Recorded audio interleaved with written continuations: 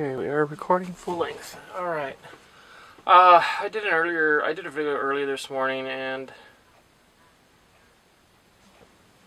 I thought the camera was focusing. Sorry about that. I did a video earlier today, and I'm not happy with it because,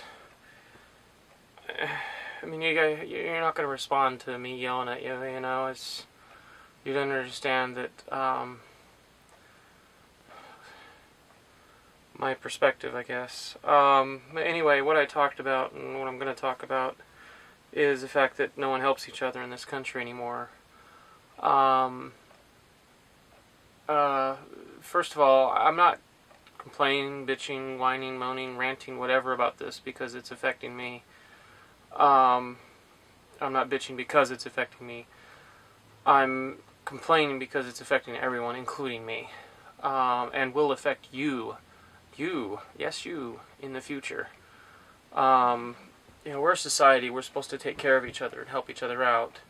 As I've said in the answers video, capitalism is the problem, as it drives us to be competitive. It drives us to compete with each other and be cutthroat. It tears families apart. I mean, families. People in their own family don't help each other. And the only reason people do help each other is if they're financially mutually beneficial. Cooperation between corporations. God, that's hard to say, for me anyway. And then there's Republicans all thinking alike and all acting together and buddy and the good old boy network. And that's the only way you see cooperation in this country is cooperation to exploit each other, and that's awful. Put yourself in the shoes of someone that's suffering. They're completely abandoned. They're left to do nothing. And what do you expect them to do? I mean, as a society, think as a society. Try to think as a society what the problem is with letting people try to do things on their own that are incapable of doing things on their own. It's awful. I'm ashamed to be an American because of that. It's not right. I mean, how many old people are out there just left to their own devices because, they don't quite qualify for in-home health services, or there's just nobody to help them out. How many people are dying on the street because, they've got the wrong attitude, or this or that, or, they just won't work for a living. Well, maybe they can't, and maybe they don't have to. That's what's so wrong about this, is that, everybody in this country is expected, they believe, you individually believe, you're expected to work 45 hours a week in order to keep society going. And that's wrong. That's not right. The amount of work that needs to be done to maintain a society with the technology and resources we have is 5 hours a week. 5. Any more than 5 hours a week is work that you're doing to make the rich richer. Period. That's all there is to it. You have to think in terms of society. You have to think in terms of everything in this country belongs to everybody. Capitalism says, no, that's not the case. We're going to give all the property and the capital and the opportunity to exploit people. We're going to give that to the richest people because they're rich because they're good at exploiting people. So, obviously, they know what they're doing, and they're the ones that should run the country. And we bitch because the rich are so rich and treating us like crap. Well, hello, the problem is that we gave them permission.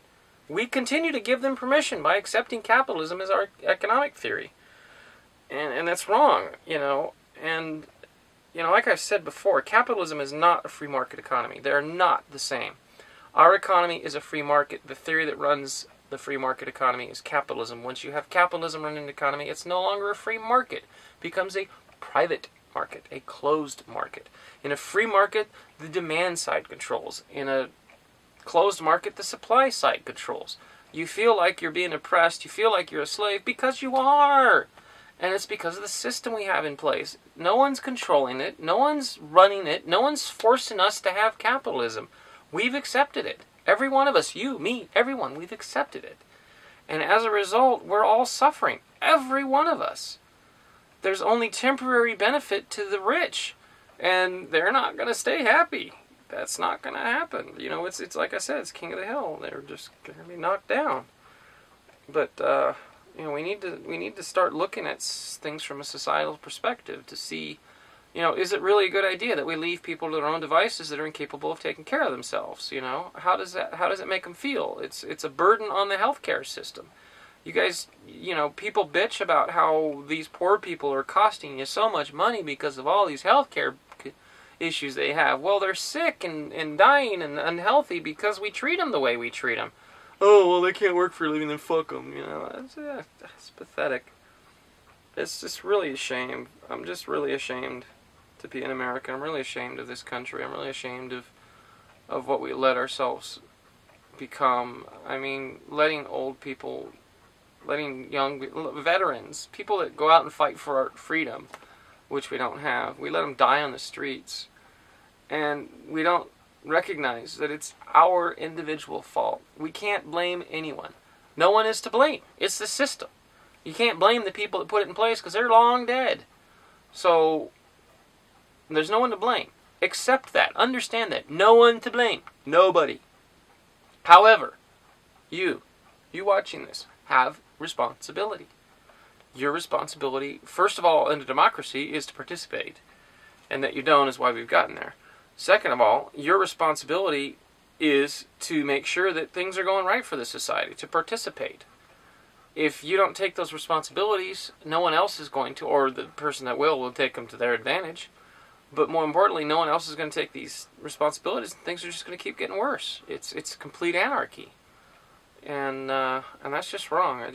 I'm ashamed. I'm really ashamed.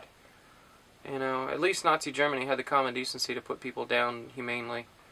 I will say that much. Be pissed at me, be judgmental towards me, whatever you want to do, but the fact of the matter is that they killed people humanely. It was wrong for them to kill people. Absolutely, positively. I do not condone a damn thing the Nazis did. All I'm saying is that we need to look at ourselves and ask ourselves, are we any better? And if anybody can answer the question yes, I think that they haven't looked far enough. But look into that.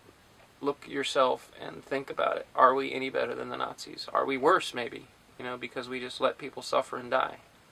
This is not a society.